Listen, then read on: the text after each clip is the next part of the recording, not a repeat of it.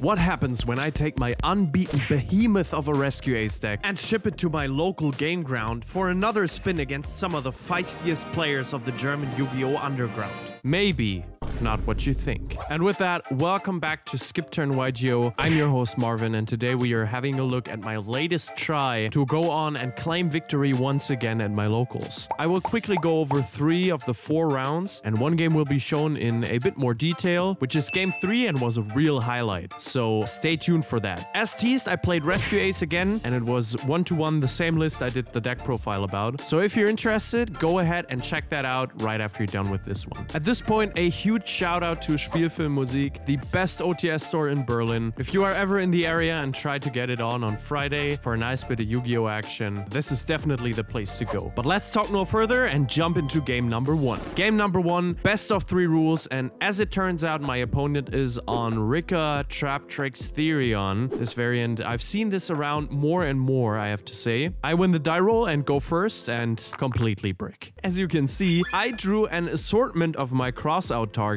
in combination with cross-out and 1 impulse. I summon the impulse in the hope to draw out a shifter if he's on any deck like that, but obviously this hand is absolute trash. With a total of like 16 1-card starters, this is pretty uncommon, I have to say. And I think we all understand that this game state doesn't really get better as he gets to build his board. I am able to resolve impulse to get our Fire Engine and Hydran, but it's just not enough, and we go into game number 2 of the series with a big lump in our heart.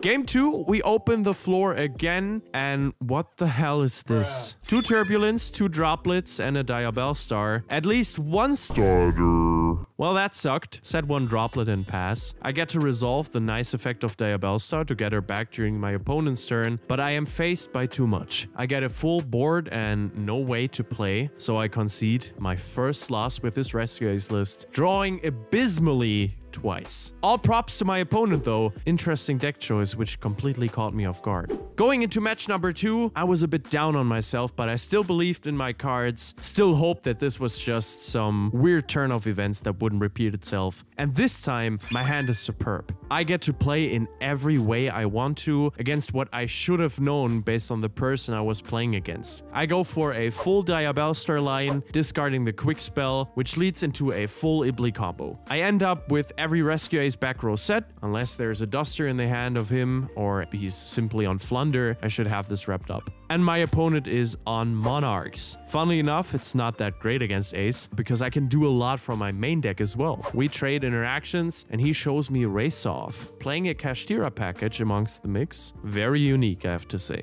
As it is with Monarchs, he gets to tribute my cards as well, so Ibli is gone, but at least the Kashtira part of the deck was gone as well. After some try though, he just scoops as there's just too much for me to do and he just can't get into the game at all.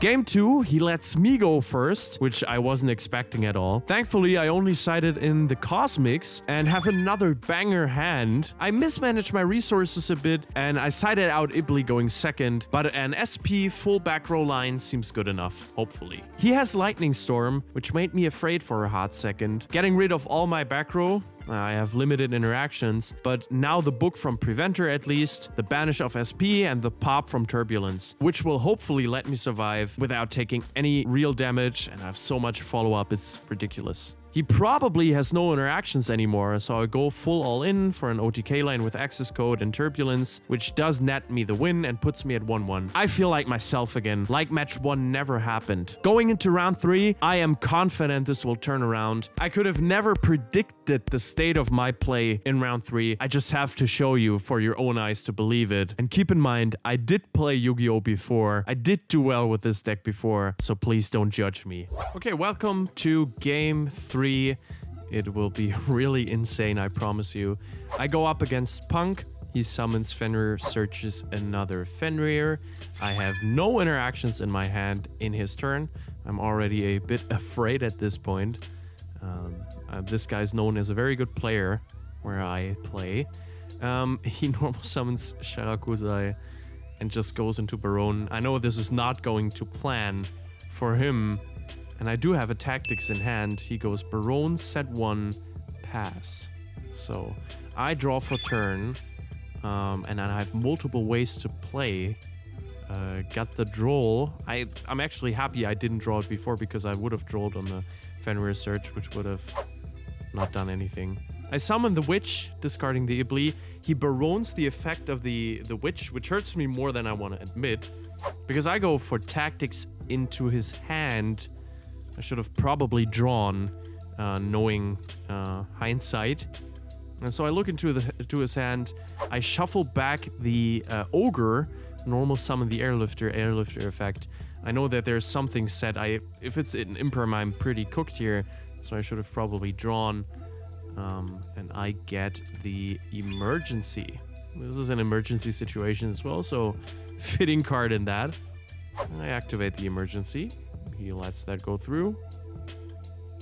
I bring out the Hydrant, tributing the Airlifter, and before I can do anything, he goes Econ, tribute, Barone, take Hydrant. Not the best turn from him either, but yeah, there's not much I can do anymore, so I just pass with a Hydrant on field. And as I know, he has a Nibiru and a Fenrir in hand. He specials the Fenrir, searching for another Fenrir. And at this point, it's pretty dependent on what he top decked. He goes Battle Phase, banishes the Hydrant face down, and hits me for 400, summons Psy Beast, and goes into an SP Little Knight. The brokenest card in this game, I think. It's just game-definingly good. I redraw the Emergency, and I'm in a bit of a hassle here, because I only have pretty much 2 ways to play this. The first one is this, special the Diabellstar, discarding the Droll. So I know I'm never going to see an actual play here that results in me OTKing, so I just go Battle Phase to run over the SP, so my Witch doesn't get banished, and then I just have to pass with 1 card in hand, praying, and it is the, I mean, one of the best top decks available for the deck. He goes into a combo with Deer Node and everything. Brings out the Synchro, which is very strong, by the way. Also have a Grave effect that has a Grave effect that will come up later. I can spoiler this much. There's like back and forth comboing. He tells me what he's gonna do, but in the end, it's just too much. I know I'll never see play in this game again. So it's 1-0 for him, and I go first for game number 2. I have a pretty solid hand for game number 2. Reinforce, Imperm, double Diabellstar, and a cross out. So I'm feeling good at this point. I'm starting with the same play as before, specialing the Diabellstar, thinking on what to discard. I'll take the Reinforce, activate the effect of the Diabellstar. He's fine with that. Setting the Snake Eyes, Sinful Spoils, which I'll activate right away. It's just standard combo stuff. And he goes for an Ash Blossom. Thank God I played Cross Out, because, yeah, that's very helpful in this situation. Actually getting rid of that and helping me to play. Not worrying about Ash Blossom anymore in this combo is also very nice. Bringing out the Hydrant effect. Obviously not on summon, but he is aware of that. Brings out the Airlifter, which we'll see play in a second. I'll go normal Airlifter effect to grab another quick spell, or grab another spell, which will be the Emergency. It's a pretty standard line at this point. We've seen it 1,000 times. It happens so consistently. There's just no reason not to do this. This brings out the big boy. Now I'm actually in a very, very comfortable situation. I'm actually thinking about Ibli locking him at this point. I'm going Emergency, set Reinforce, just to be sure not to get ogred, because I know that he's on ogre. But in doing so, I knew what he was on. I activate the effect of Turbulence, setting 4. I actually know what he's on, and I'm just completely blanking here, because Alert allows me to search for Preventer, which would have been full combo if it went through. But I saw the Ogre in game 1, but I also saw another card in game 1. You may also remember from me showing him his hand, and he thinks on summon, I know that this pretty much can only mean one good thing or one bad thing for one of us. It is the Rock. Yeah. I'm pretty pissed at that point. I still have the preventer effect at least to resummon my airlifter. I'm thinking about how to get to SP, which is Hita, target Ash, and then with these two go into SP so I can banish the Nibiru. Yeah, I set another imperm, so it should be fine at this point. I have like many points of interaction in his draw phase, I'm thinking. I know that he's on E-Tally, as every Punk player should. And to react to that at all, I have to get the Hydran out before. Because what I completely miss, I just don't know anymore, is that Punks aren't on summon. And I should have won the game on the spot. But yeah, he goes Xehamine effect, probably because I didn't say anything. I didn't declare an open game state or anything. I go contain on the effect of Xehamine, which allows him to react to it. And yeah, we see another card from game 1 right here, which is the enemy controller. It's just a perfect draw at this point. He takes the SP. I'm still not aware this card is not on summon. He goes Wagon, I think that is. I go imperm target, and yeah, I didn't know she had an effect when being targeted.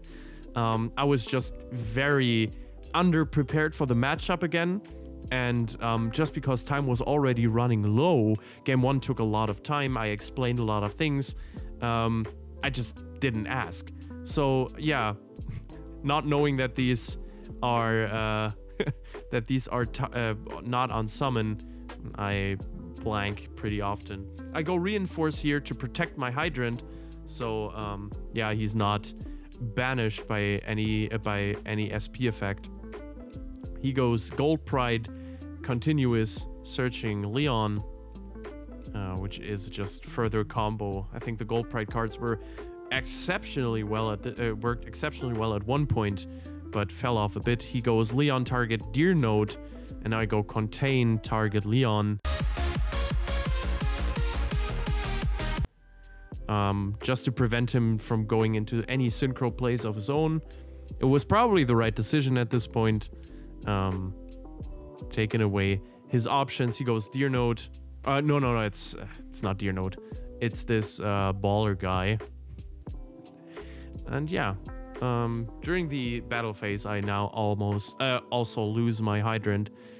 Thankfully, I do have some backup in the grave, and yeah, my card in hand is still a Diabellstar card. Nevertheless, the situation is less than optimal. I should have already won this. If Xehamine would have been extinguished and spellbound, there was no way for him to play. I go first action reinforce to set the rescue, drawing out something maybe, hopefully. I redrew anti-spell, which is always great. Summon the Diabellstar. Effect. He goes chain SP. I go set the quick spell. I could have probably just ran over the SP. That would have maybe been better at this point.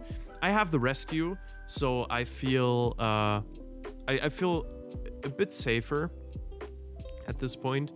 That I at least won't die. He goes first action summon the Psy guy, go into a synchro of his own, the first real synchro of this game in the Punk combo. I'm thinking. He wants to remove the Diabellstar. I go chain rescue, which is actually the best play of this game and the only good play I think I've did, because I know he's gonna remove a card in this chain. I'm going Turbulence on field. So now 2 effects of mine trigger. First is Turbulence to pop a card, and second would be the Diabellstar to resummon itself after discarding a card. And after some back and forth, he searches for Ogre, which will come in very clutch now. I go Turbulence to pop, Diabellstar to resummon, and obviously, you know, I need to discard, which my opponent tells me again. On summon, I even get to set the quick spell again. I feel good. I feel great. Now it would just help for me to remember that Turbulence has multiple effects. He's not just a body on field. He goes set 1. I go draw for turn. I draw Drool. No, I don't draw Drool. Yeah, I draw Droll, and then I go effect to draw off of Sinful Spoils. I draw HQ, activate the effect, and I completely blank that he is Ogre. And now I should have gone Turbulence effect, which I just forget as well again. Now I'm in a bit of a panic mode. I just make a decision. He goes for a perfect combination, which is SP to banish both and then Imperm to negate Turbulence. So I'm there with nothing. I should have just gone for Turbulence effect right away. Would have still been Impermed. But yeah, I forgot the battle phase as well. It's just an all-out disaster. He goes set 1, pass. I try to go battle phase. It's Econ again. He tributes SP, gets the Turbulence, and yeah, I just pass without activating Turbulence again after setting a card of my own. This is turning into a nightmare for me. He top decks nothing, goes into set 1. I go into battle phase. I should have just gone for an emergency OTK, which would have been very easy. He's on like 1000 life at this point. Main phase 2, I finally remember that Turbulence has the effect to set, but I redrew emergency earlier, so now it's actually just, it doesn't matter. I gave my opponent so many chances, and it had to happen. He top decks emergency teleport, summons Zeamin. I even once again forget that they're not like on summon. I tried to target Zeamin in the grave, which triggers his Synchro to Reborn. And yeah, it just keeps getting worse for me. He goes Psy and Punisher, which, well, yeah, at this point I know what this means. He's not there to OTK me, but he will bring me down to less life points than he has, and we're also like very close to timeout at this point. So yeah, Punisher effect. Also counting my stars now as he goes into the battle phase. Calculating a bit. Running over the Diabell Star, I'm already like crying at this point. Missing so many interactions. Just playing really sloppy. I top deck Rhoda, but it's all over. And we're discussing a bit afterwards, but yeah, there's nothing he could have done. Nothing I could have done in my state of mind. Yeah, really abysmal.